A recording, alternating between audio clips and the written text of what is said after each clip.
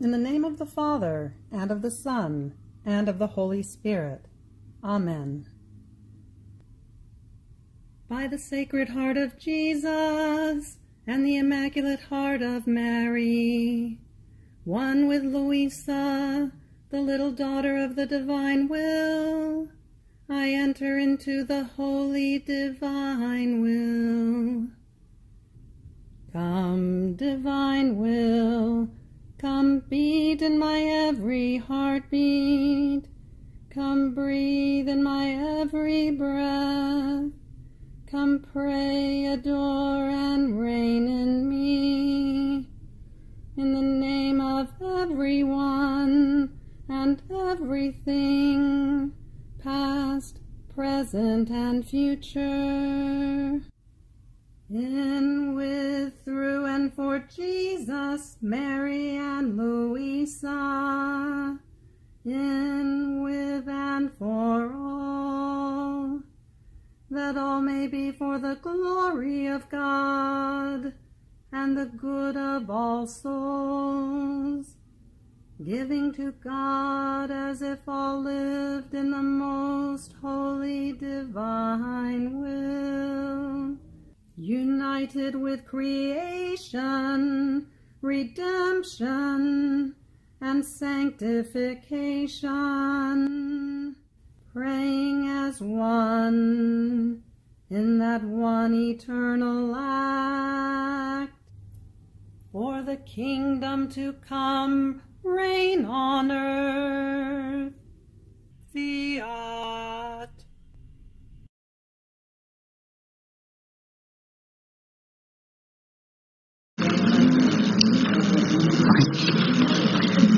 In the name of the Father, and of the Son, and of the Holy Spirit. Glory be to the Father, and to the Son, and to the Holy Spirit.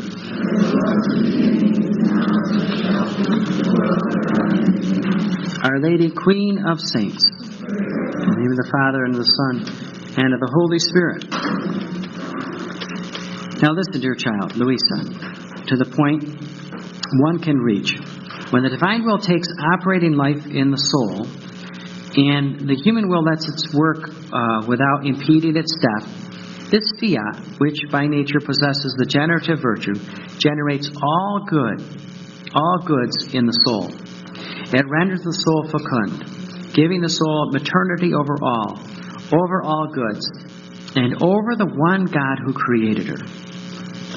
So what is Our Lady saying? She's saying, Luisa, you have to listen to this, to the point that you can reach. When the divine will takes operating life in you, Luisa, and the human will lets the divine will work without impeding its death, this fiat, which by nature possesses the generative virtue, generates all good in you, Luisa.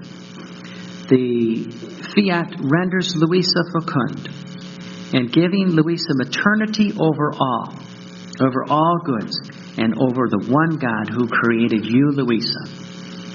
So that's what Our Lady is saying. And I think it's in volume 26, Our Lady said that you, Luisa, have an unsevered umbilical cord to the womb of the Trinity. So Luisa receives divine life from the Trinity, unsevered umbilical cord. And then Jesus says, and all souls who want to live in the divine will must have an unsevered umbilical cord to you, Luisa. And then all those souls will call you, Luisa, their little mama. And all those souls will be the little children of the Holy Divine Will. So, what Jesus says in volume 19 is, he says, I do not want you stillborn. He doesn't want that umbilical cord to be cut. He wants us to be one with Jesus and Mary through Luisa. And this is a thing that's so astonishing.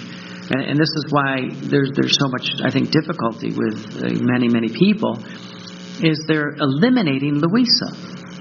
It's Luisa's gift. This is a diary of Luisa. Our Lady is talking to Luisa. And once this gift is given to Luisa, then Luisa gives it to us. We look at what Jesus and Mary did with Luisa, this life that they gave to Luisa, and then Jesus says, if you want this life, then you have to be one with her. So, Maternity says and means true love, heroic love, a love which is content with dying to give life to the one it has generated.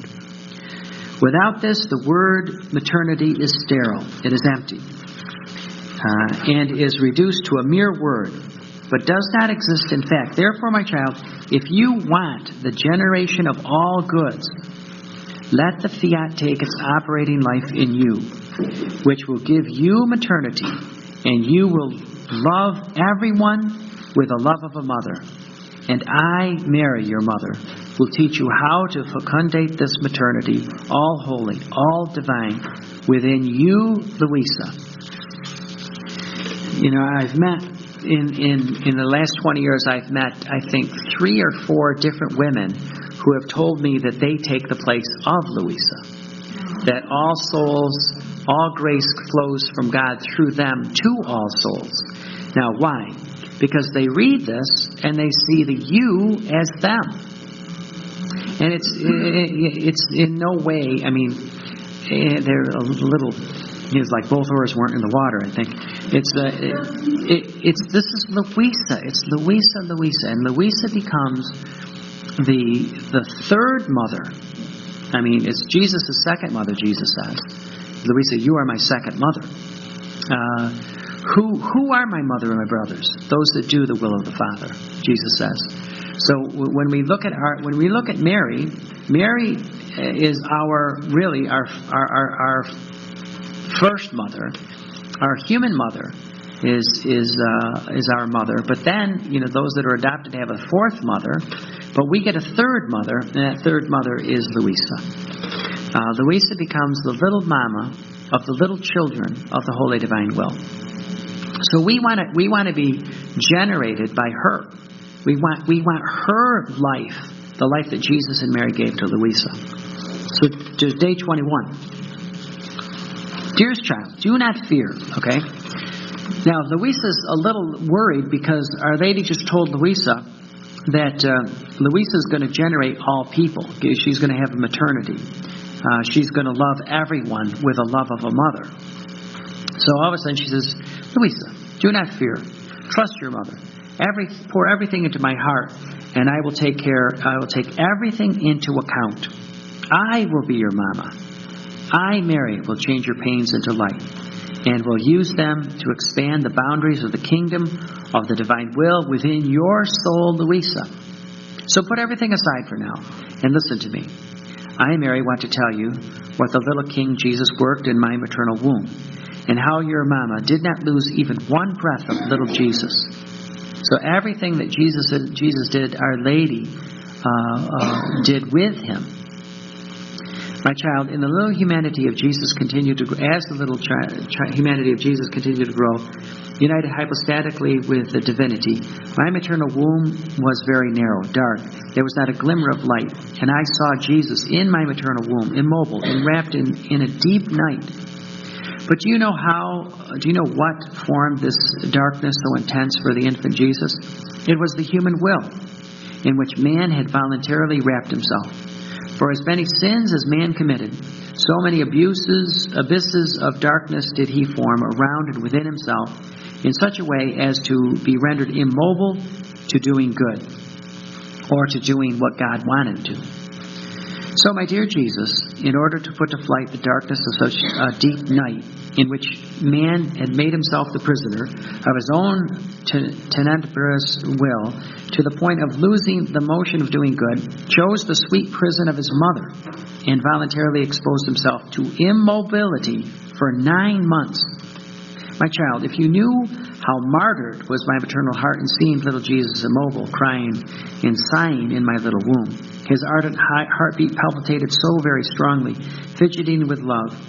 He made his heartbeat heard in every heart, past, present, and future, to ask every heart for pity's sake for their souls, to enclose the souls into the light of his divinity, because for love of souls, Jesus had voluntarily exchanged his light for darkness, so that all might obtain true light in order to reach safety. My child, who can tell you what my little Jesus suffered in my womb? Unheard of and indescribable pains. Jesus was endowed with full reason. He was God. He was man. And his love was so great that it was as if he, Jesus, put aside the infinite seas of joy, infinite seas of happiness, infinite seas of light, and plunged his tiny little humanity into seas of darkness, seas of bitterness, seas of unhappiness, and of seas of miseries, which souls had prepared for him. And little Jesus took them all upon his shoulders, as if they were his own. My child, Luisa, true love never says enough. It does not look at pains, and by dint of pains it searches for the loved ones. And when it gives its own life to give back to the beloved, only then is it content. My child, listen to your mother. Do you see what great evil it is to do your human will?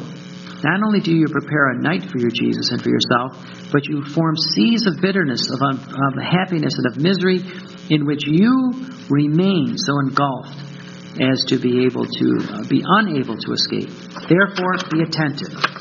Make me happy by saying to me, Mary, I, Luisa, want always to do the divine will. So with Luisa, I want always to do the divine will.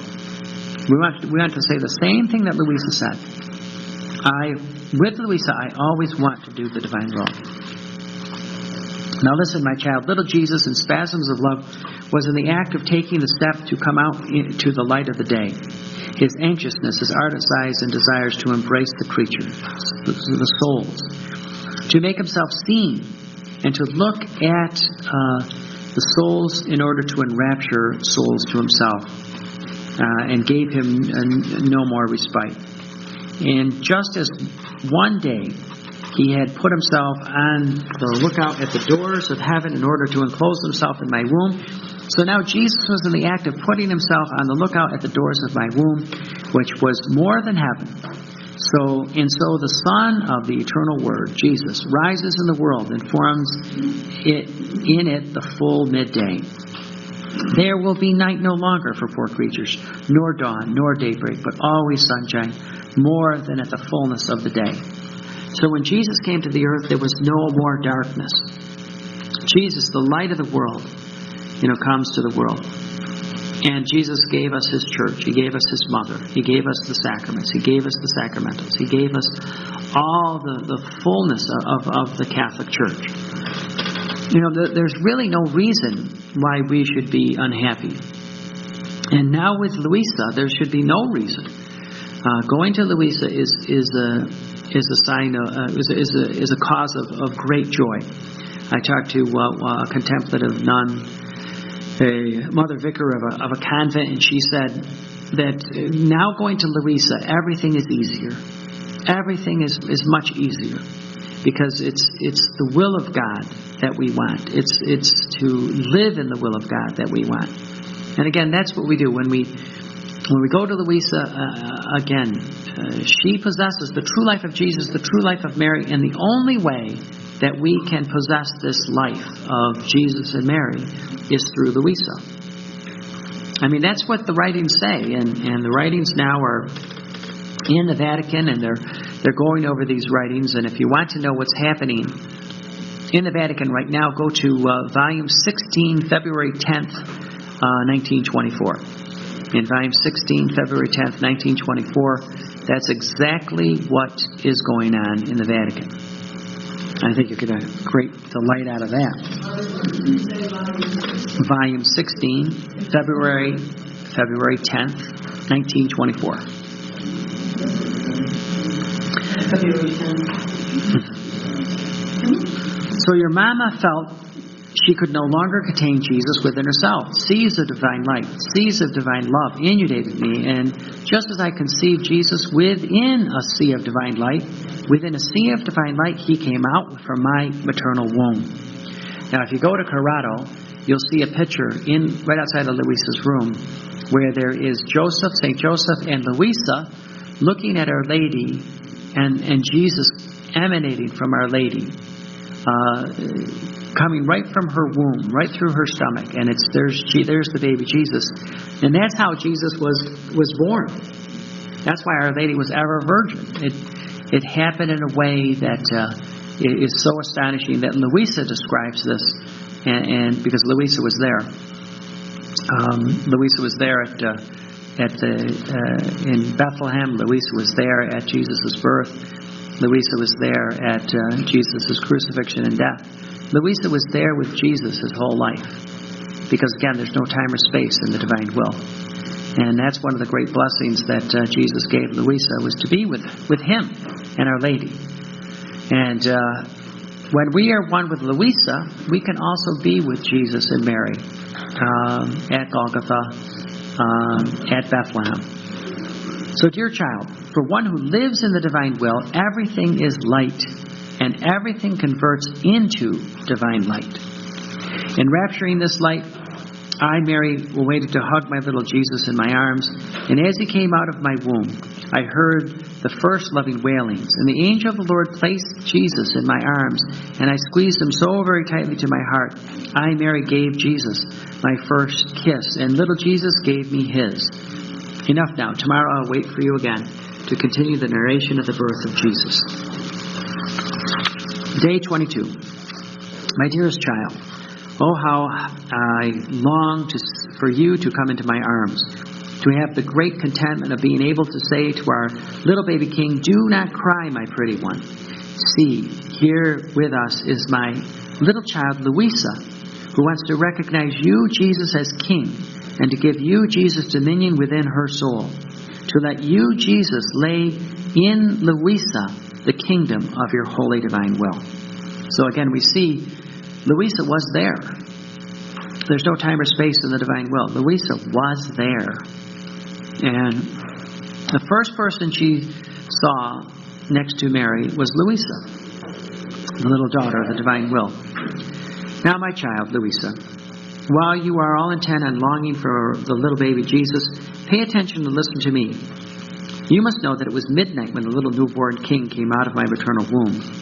But the night turned into day. The one Jesus, who was the Lord of light, put to flight the night of the human will, the night of sin, the night of all evils, and as a sign of what he was doing in the order of souls, by means of his usual omnipotent fiat, the midnight turned into the most refulgent daylight. All created things ran to praise their Creator God in that little humanity of Jesus. The sun ran to give its first kisses of light to the little baby Jesus, and to warm him with its heat. The ruling wind purified the air of the stable with its waves, and with its sweet moaning said to Jesus, I love you. The heavens were shaken from their very foundations, and the earth exulted and trembled down to the abyss.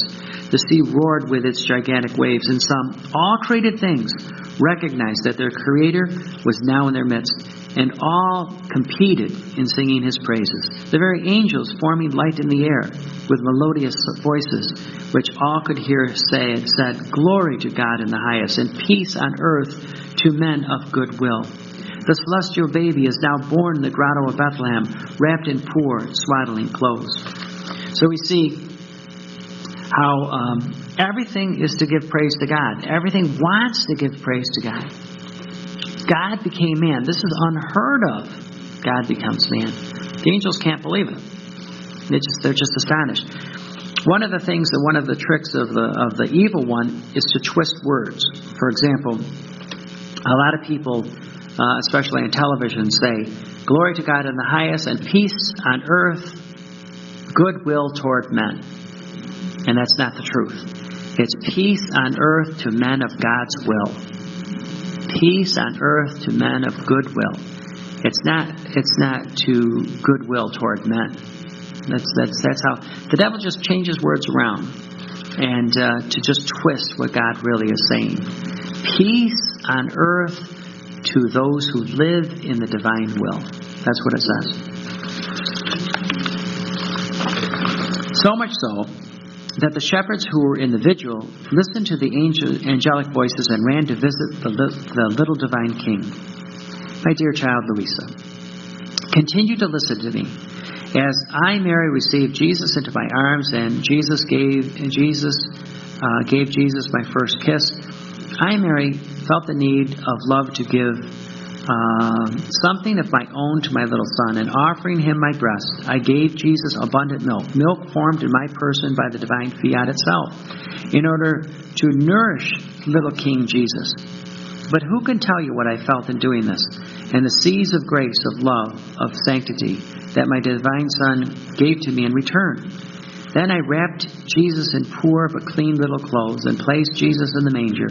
This was his will, and I, Mary, could not do without executing it. But before doing this, I shared Jesus with St. Joseph, placing him in his arms, and oh, how he rejoiced. He pressed Jesus to his heart, and the sweet little baby poured torrents of grace into his soul.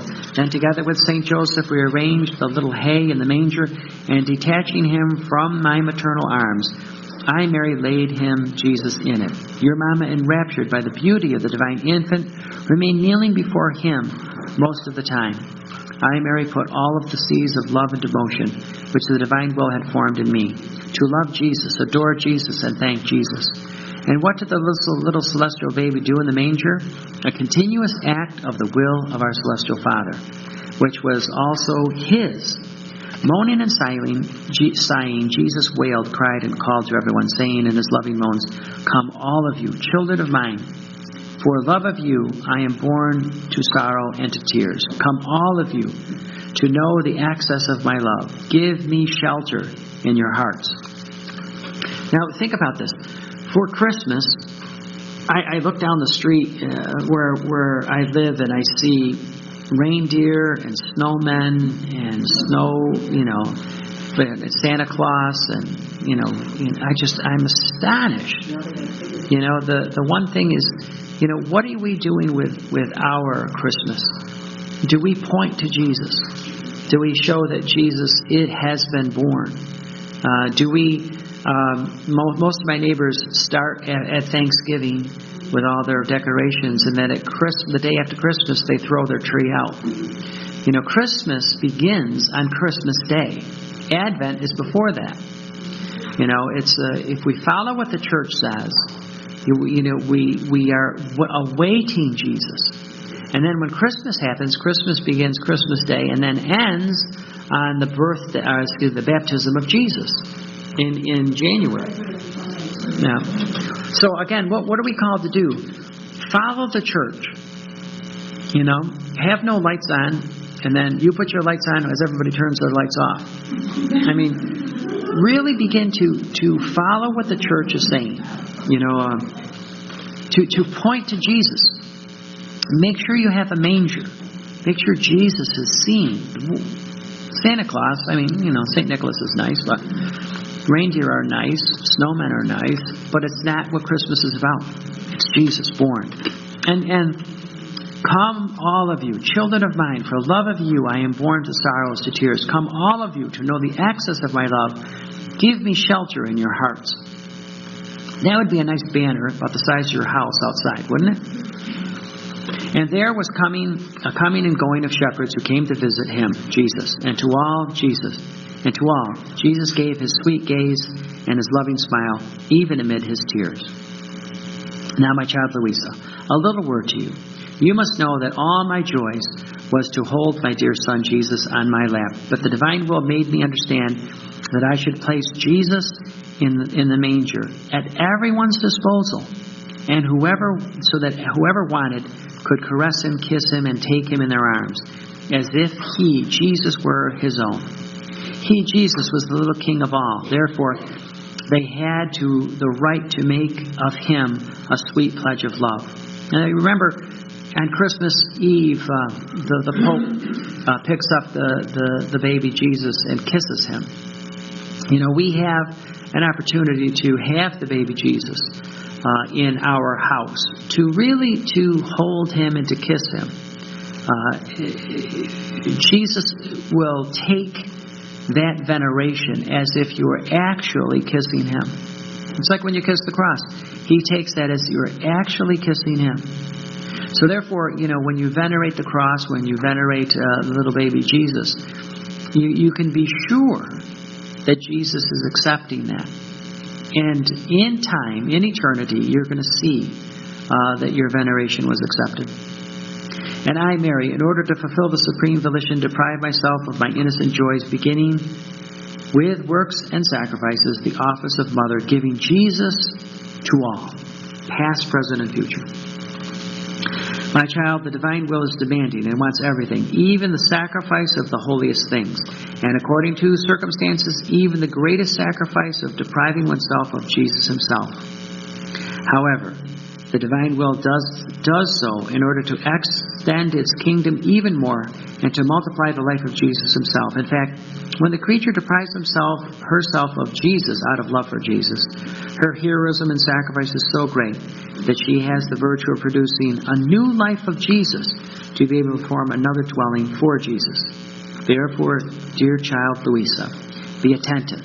Never deny anything to the divine will under any pretext. So again, what was Jesus, Our Lady saying? Even if you have to deprive yourself of Jesus for love of others, don't deny the divine will of anything.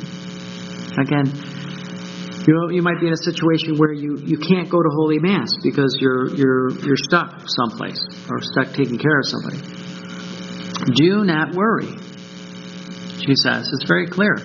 Don't get angry, don't get upset. She says that you will form another Jesus, dwelling for Jesus. And never deny anything to the divine will, under any pretext. I have to go to Holy Mass. And that means I'm going to leave this person in need in order to go to Holy Mass. No, that's not God's will. God's will is that you stay with that person. It's very, very important that you recognize the divine will around you in all situations, and instead of wanting your need, Our Lady says there will be times when you will have to surrender everything, as she did, for the greater glory of God. Day 23. My dearest child, Luisa, how happy I am to have you close to me, to be able to teach you how the kingdom of the divine will can lay itself in all things, all crosses, all sorrows, and all humiliations invested by the life of the divine Fiat are like raw material in its hands in order to nourish its kingdom and to extend it more and more. So, crosses, sorrows, humiliations. The old saying is, to become humble, you must be humiliated. So God has a great time humiliating. He loves it. He says it's a raw material in his hands. Why? To extend the kingdom even more. The crosses. He loves crosses. He embraced his. And when he sees a generous soul, he gives that soul a cross. And if the soul can drag the cross behind him, complaining, the soul can try to get rid of the cross, but it's attached to him. Or the soul can embrace the cross like Jesus. The same thing with sorrows. Sorrows are part of life. Like I said right at the beginning, this is the valley of tears. It is not heaven. Yet, in this valley of tears, in these sorrows that we go through, there is great peace, joy, and happiness. You begin to see the one who really suffered the most, the one who had the greatest cross, the one who had the greatest humiliation, and that is Jesus and Mary. And Jesus and Mary gave these crosses, these sorrows, these humiliations to Luisa, and to souls that they love. So if you don't have a cross, if you don't have a sorrow, if you don't have a humiliation, you don't have to ask for one because you're going to get them. But, sometimes God gives us a reprieve at times. But our life is to be one with Jesus, Mary, and Luisa. And that is filled with crosses, sorrows, and humiliations. And why? Because this is raw material in God's hands where he can form new divine lives through those difficulties. Therefore, pay attention to me. Listen to your mother Mary. I continued my stay in the grotto of Bethlehem with Jesus and dear St. Joseph, and how happy we were. Through the presence of the divine infant, Jesus, and the divine will operated in us, that little grotto had changed into paradise.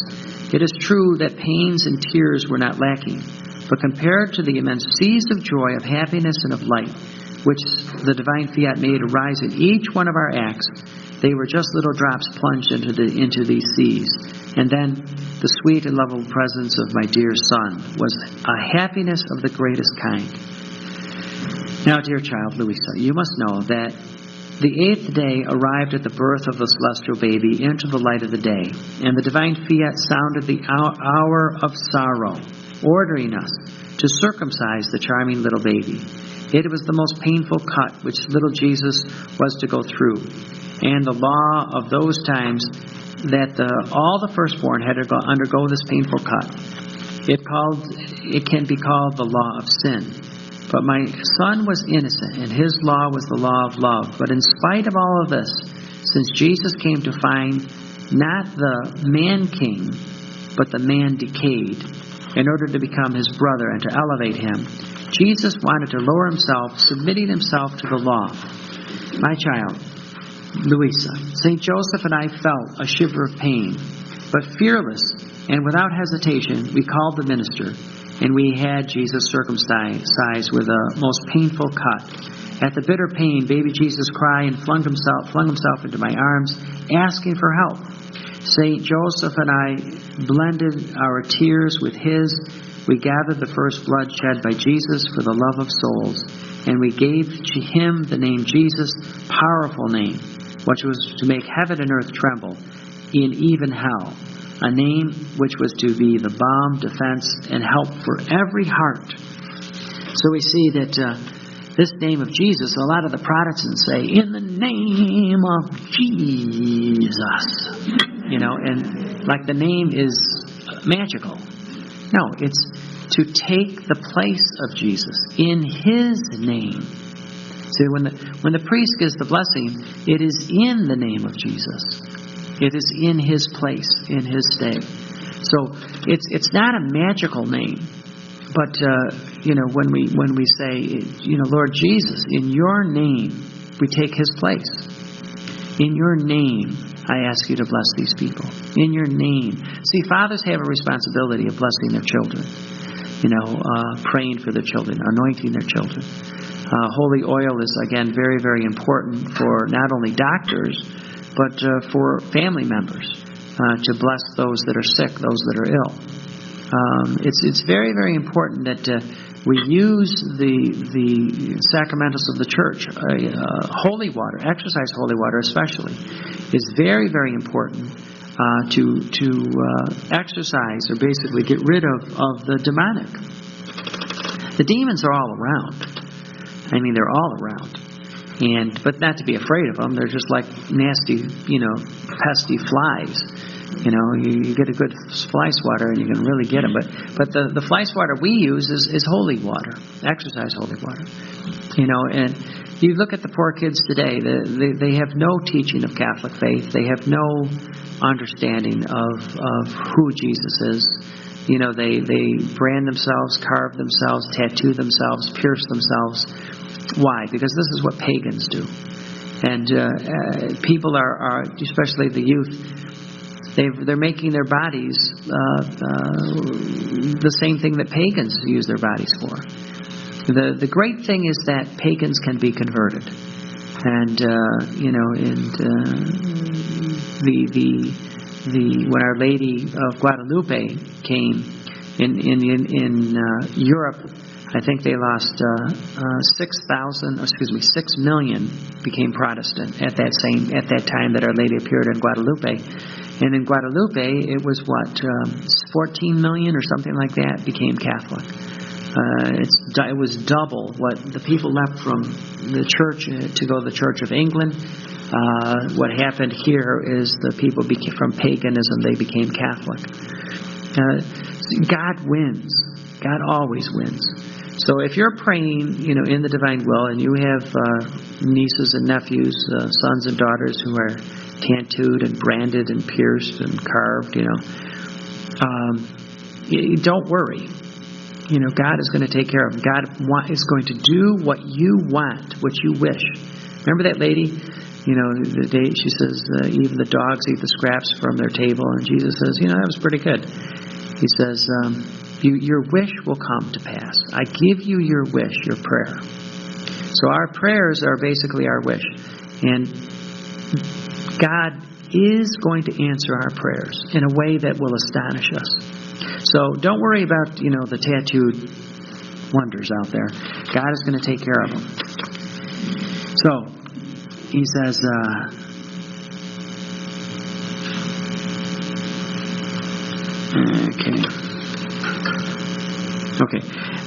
in every act of the human will is the cut. Did I read that part? Which is inflicted, a wound that is open, the celestial baby with his most painful cut prepared the remedy for all human wounds. Now, my child, another surprise. A new star shines under the vault of the heavens, and with its light it is searching for adorers, to lead them to recognize and to adore baby Jesus. I mean, that's why we go to adoration, to adore God, to love God, to praise God, to thank God. 3 individuals, each distinct from the other, are touched by the star. It invested by supernatural light, followed the star, which led them to the grotto of Bethlehem, to the feet of baby Jesus. What was not the astonishment of these Magi kings in recognizing in that divine Fiat infant the King of heaven and earth, the one God who had come to love and to save all. In fact, when the Magi were in the act of adoring Jesus, enraptured by that celestial beauty, the newborn baby made his divinity shine forth from his little humanity, and the grotto turned into paradise. So much so that they were not able to separate themselves from the feet of the divine infant, not before Jesus again withdrew the light of his divinity within his humanity. And I, Mary, exercising the office of mother, spoke at length of the descent of the Word and fortified them in faith, hope, and charity, symbolized by their gifts offered to Jesus. Now think about that. Our Lady was the teacher of the first Christian to give this teaching of Jesus to those that were not Jews. Then, full of joy, they withdrew to their regions to be his first propagators. So what was it said? It was later on in the life of Jesus. How did that go? I remember something that he met the Magi or something like that later on in life, I think. I can't remember. Okay, so again, the first ones to hear about Jesus from the first Christian was Mary. Mary talked to these 3 wise men about the Catholic faith. And then they brought the Catholic faith back to their regions. My dear child, do not move from my side. Follow me everywhere. Okay, and again, that's what we want. We want to be one with Our Lady. Do not move from her side. Wear the scapular. Pray the rosary. 40 days from the birth of our little King, Jesus, are about to sound when the divine Fiat calls us to the temple in order to fulfill the law of the presentation of my Son. So we went to the temple. It was the first time that we went out together with my sweet baby. A vein of sorrow opened in my heart. I was going to offer Jesus as victim for the salvation of all souls, past, present, and future. And when we entered the temple and first adored the divine majesty, then we called the priest, and placing Jesus in his arms, I, Mary, made the offering of the celestial baby to the eternal Father, offering Jesus in sacrifice for the salvation of all souls, past, present, and future. The priest was Simeon, and as I placed Jesus in his arms, Simeon recognized that Jesus was the divine Word, and exulted with immense joy, and after the offering assumed the attitude of prophet. He prophesied all my sorrows, and oh, how the supreme Fiat sounded over my maternal heart, thoroughly and with vibrating sound, the cruel tragedy of all the pains of my little son. But what pierced me the most were the words that the holy prophet spoke to me. This dear baby will be the salvation and the ruin of many, and will be the target of contradictions. Okay, what hurt her the most is Jesus will save souls, and souls will go to hell because of Jesus. Either the salvation and the ruin of many. And Jesus will be ripped apart with contradictions. So what tore her apart the most is the souls that will be lost. If the divine will had not sustained me, I would have died instantly of pure pain.